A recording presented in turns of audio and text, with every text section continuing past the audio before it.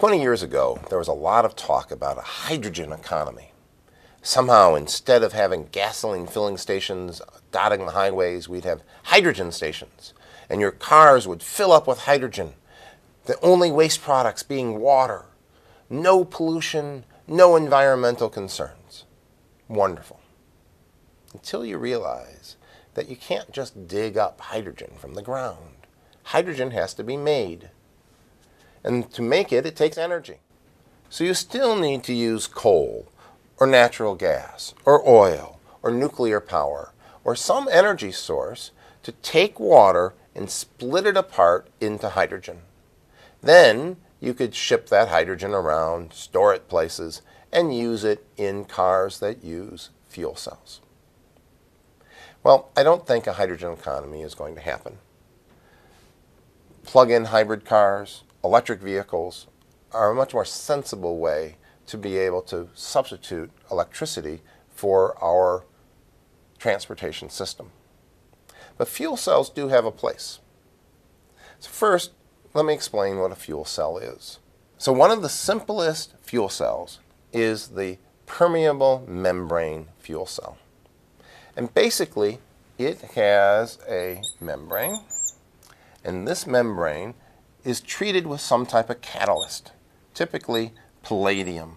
And palladium is pretty wonderful stuff because if I take a hydrogen molecule and that hydrogen molecule wanders up here, it splits into hydrogen atoms, which of course are just protons.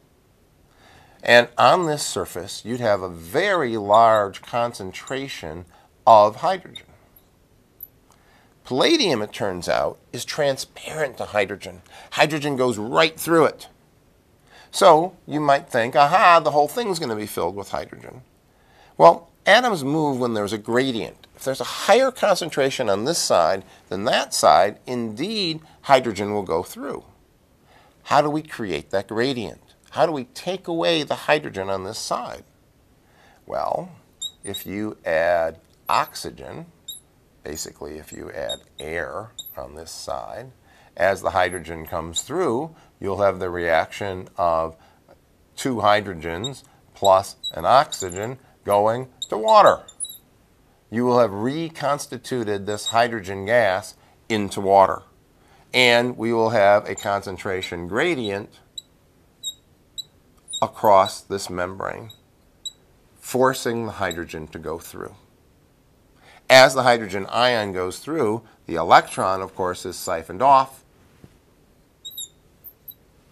and you get a light bulb or some other electric use. This is the basic operation of a fuel cell. The demo that you see here in class is one of using a hydrogen fuel cell. And the first thing we have to do is create hydrogen and oxygen. These cells can run backwards. So if I take a battery and run the cell backward, I will take water and turn it back into hydrogen and oxygen. And that's what you see happening here in the demonstration.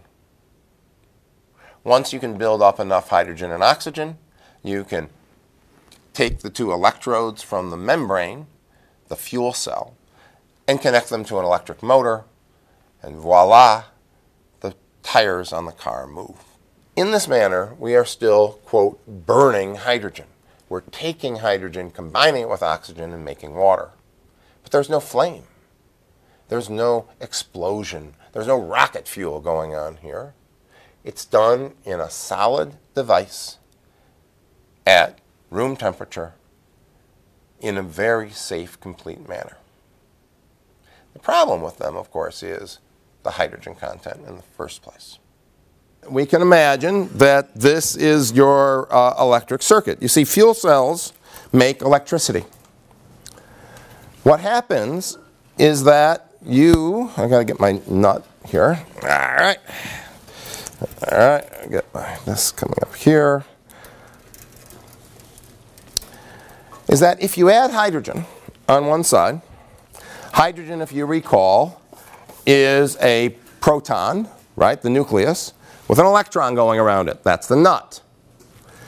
Now, if you make this out of the right stuff, like palladium, right? Some type of precious metal that's really transparent to hydrogen. The hydrogen comes in, and the hydrogen can freely go back and forth through this piece of metal. It's really amazing. If you're ever trying to purify, I've seen this in like James Bond movies, okay? When they're like, oh, I got to put the tritium into the nuclear bomb. But the key is that there's this metal, palladium, and hydrogen gas goes right through it. It's like not even there. Which is hard to believe because, you know, you can't walk through a wall, but hydrogen walks through palladium. So the question is why would the hydrogen go through? Here's the key. We establish a gradient. On this side of the membrane, we put a lot of hydrogen.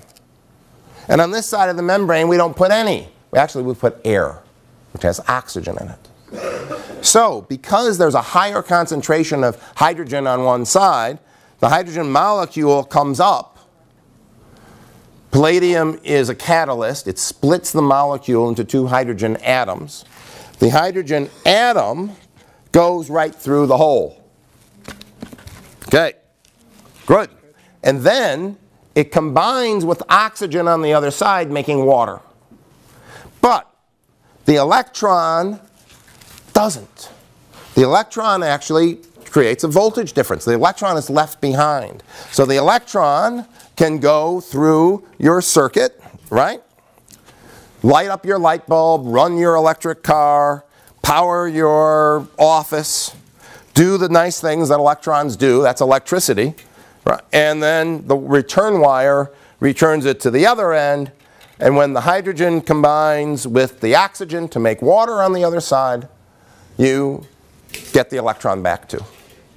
So basically, a hydrogen atom is a proton with an electron going around it. When you come up to the membrane, the hydrogen atom goes through and the electron goes on the wire. Very cool system. Here's a picture of a hydrogen fuel cell, a membrane hydrogen fuel cell, very much like the one I had in class. This one's hooked up to actually run a little fan.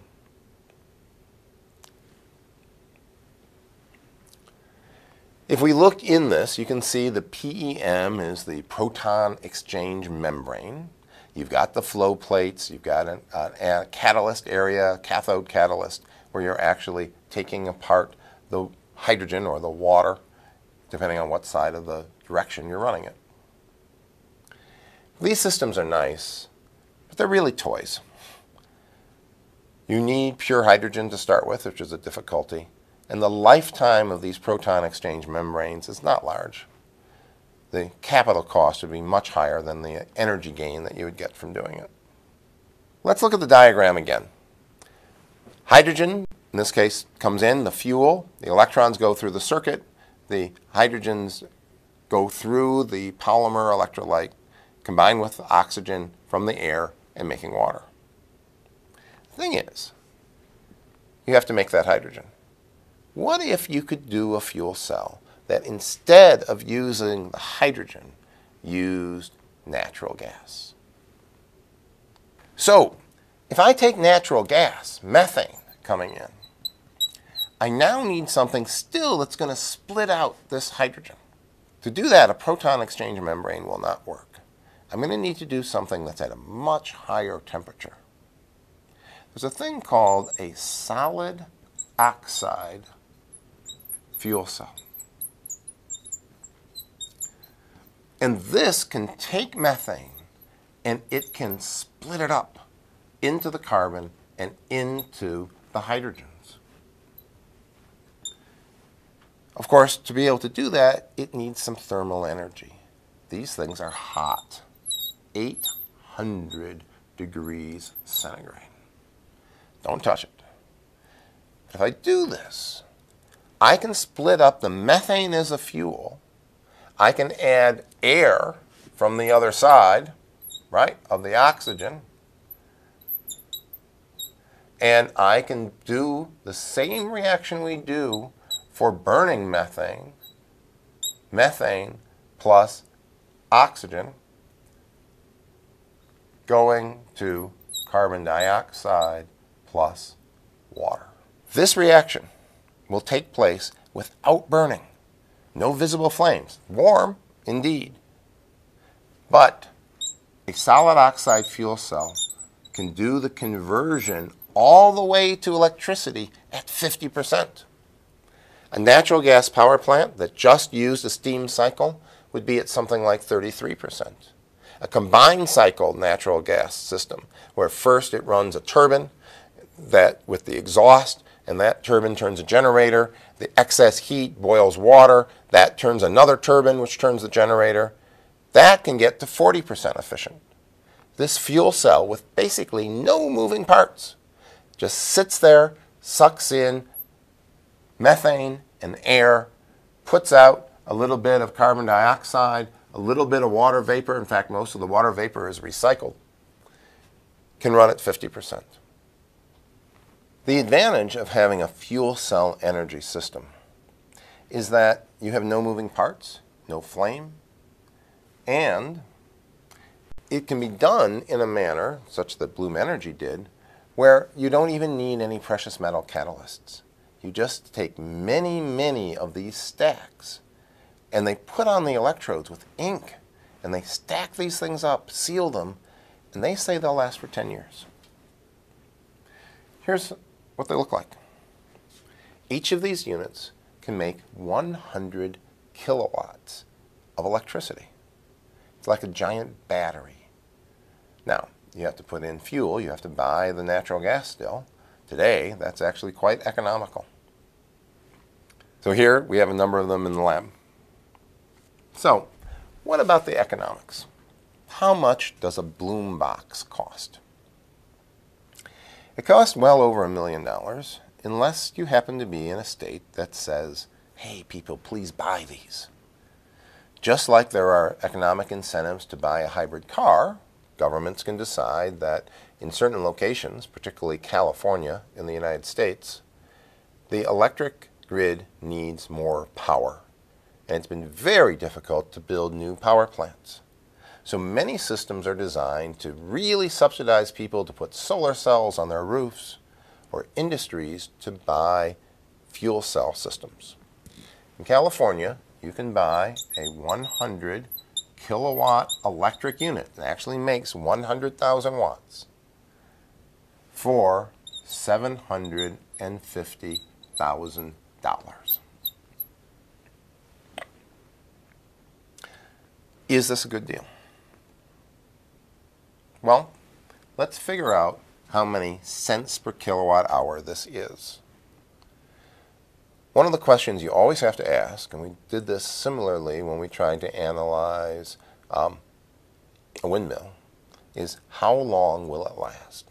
How long before the fuel cell breaks? They're saying 10 years, so let's use 10 years. Because after all, what we want is cents per kilowatt hour, a kilowatt time unit, an energy unit. We just need to do a little conversion. 1 year is 8,760 hours. So years cancel. This would now be dollars per kilowatt hour. If I multiply this out, it turns out to be 8.5 cents per kilowatt hour of electricity.